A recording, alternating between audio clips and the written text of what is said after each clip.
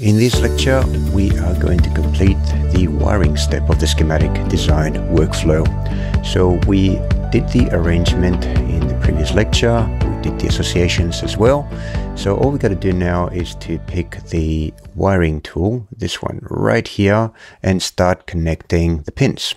So I'm going to start from the LED and just click right in the middle of this circle, that's the pin target, and start drawing. It just clicked inside the circle, moved say around here.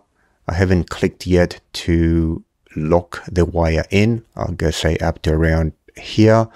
Click to lock this side of the wire and continue drawing towards the battery. And I'm going to zoom in just so I can see exactly what I'm doing and click inside the pin to finish drawing that segment of the wire. Just a short interruption to let you know that this video is part of my comprehensive KiCad course that will teach you every aspect of creating printed circuit boards with KiCad from scratch.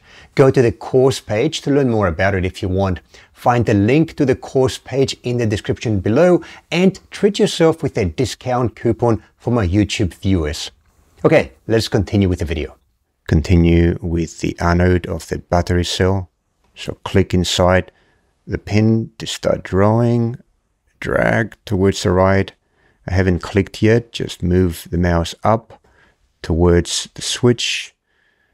I can now click to lock this wire segment and move towards pin 2 of the switch and click to lock. And finish drawing. Continue on the other side of the switch, pin 1, click, draw a straight line and click again to finish drawing. And the final segment from the resistor, click, draw, and click again to finish drawing. And we're done.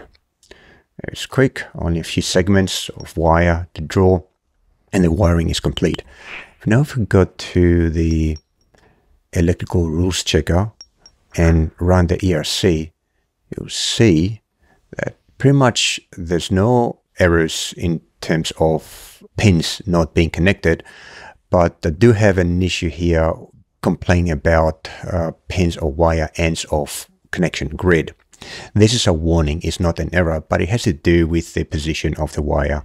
So if I use the pointer to select the segment of the wire and just move it on the grid like this, and then let's see what happens if we rerun the check. Okay, fixed. So it had to do with, the issue here had to do with the fact that the wire was not exactly on the grid.